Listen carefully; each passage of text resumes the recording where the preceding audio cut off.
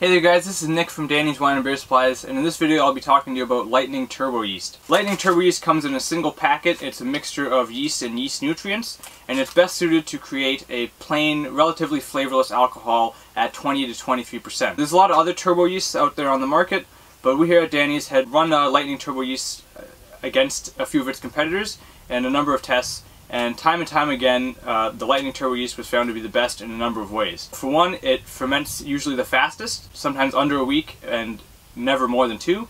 And also, after it's finished fermenting, the yeast is always very quick to die, which really helps with stabilizing and clearing the alcohol afterward. On top of that, it's just it's under $10 a package, so it's a great value. So if you had your mind set on making some plain alcohol, Lightning Turbo Yeast makes in just 5 easy steps. And if you ever made concentrated wine or beer kits, you're going to notice that the steps are very similar. So to start with, you're going to assemble in your fermenter a sweet mixture of sugar and water. You're going to use 9 to 10 kilos of sugar, preferably dextrose, and about 23 to 25 liters of warm water. Mix it together really well to make sure that the sugar is dissolved. After that, you can just put your yeast in. You don't need to hydrate it or anything. Just toss it in and give it a stir.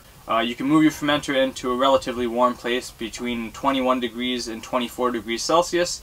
And after a week or two, you should notice that it's done fermenting and your hydrometer reading should be .985 or lower. And then it's ready to rack. And you'd rack this just like you would wine or beer. You're going to siphon it from your pail or fermenter into a carboy. Make sure you avoid as much sediment as you can, and then you're going to add in some stabilizing chemicals like potassium metabisulfite to help it clear and to help prevent bacterial infection. After that, it's ready to clear, so you'd use something like Keosol and Citizen.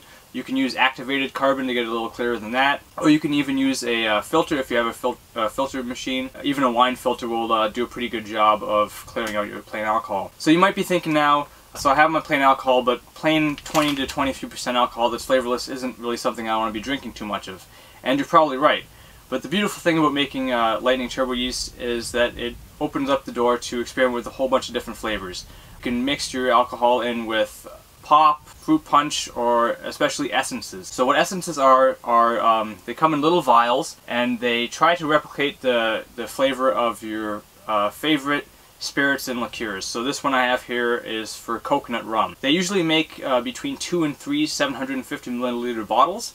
So you just mix it in with your alcohol. Given that your Lightning Turbo Yeast batch will create about 30 bottles, this gives you a whole lot of room to explore with different flavors. So once again guys, this is Nick from Danny's Wine and Beer Supplies, and if this video has been helpful to you, make sure you check out our website at www.dannyswineandbeer.com. There you can find a whole bunch more information.